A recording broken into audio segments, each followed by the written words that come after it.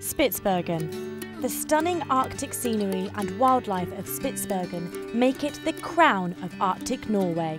The island is served by Svalbard Airport, which lies in the capital, Longyearbyen. The best way to get around and see its unique Arctic wildlife is by boat in summer, and there is plenty of opportunity to do so with adventure sailing and expedition cruises available.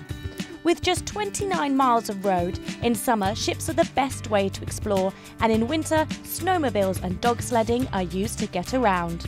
The islands were named Spitsbergen, meaning pointed mountains, by the first ever European visitor. Although mainly populated by Norwegian and Russian settlements, it's only 1,300 kilometres from the North Pole, providing an ideal starting point for many Arctic explorers. It has a rich industrial history of coal mining, particularly in the main town of Longyearbyen, named after its famous coal mining entrepreneur. Between late November and the end of February, there is 24 hours of darkness because of its location, but visitors can enjoy short skidoo and sledging trips. It's during midsummer you have the prime opportunity to enjoy the incredible scenery under a midnight sun.